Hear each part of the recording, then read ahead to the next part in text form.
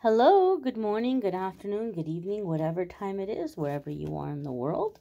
This message will be labeled as a message for March 2nd because I'm posting it in time for March 2nd where I am. But I'm setting the intention that this be a message for you for the next 24 hours from whenever you happen to see it. Happy birthday to all the March 2nd babies out there. And happy birthday to you if it happens to be your birthday on whatever day you stumble upon this video. We're going to connect here and see what message is coming up here for the collective. And we have the Emperor. This is a major arcana card. Major arcana cards are going to come up anytime we're at a significant new chapter in our life, a defining moment, a crossroads. So even though I'm setting the intention for a 24-hour period of time, the things that are happening in the next 24 hours may be setting a series of events into motion. If you are an Aries or a Scorpio, this could be a time that you're really kind of tapping into your power, tapping into your authenticity, taking back your personal power in a situation. If you have Aries or Scorpio placements, there could be big changes or big shifts happening for you in those houses or in those areas of your life. Some of you could be dealing with an Aries or a Scorpio that's a significant soulmate during a time of transition or change in your life. And the Emperor is divine masculine energy.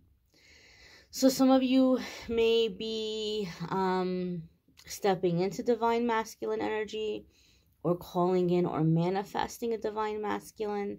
This is also a card that has to do with structure, order, and discipline.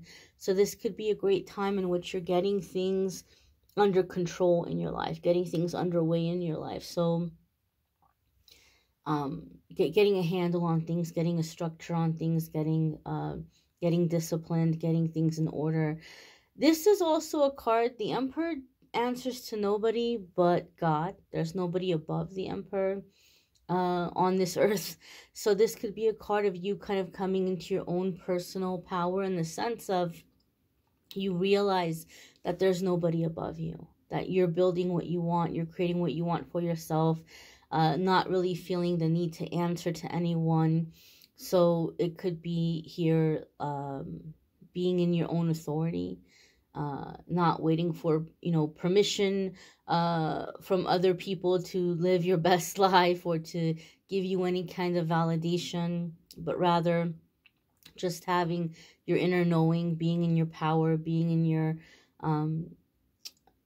being in your zone, doing your thing, kind of here without looking for approval or confirmation from anybody. So there could be a sense here of being in your power in that way when we have the Emperor card coming up.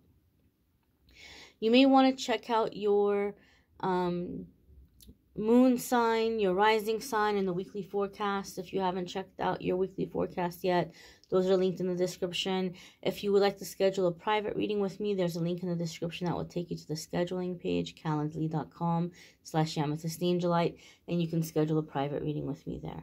I thank you all for watching. Take care, my dears. Bye.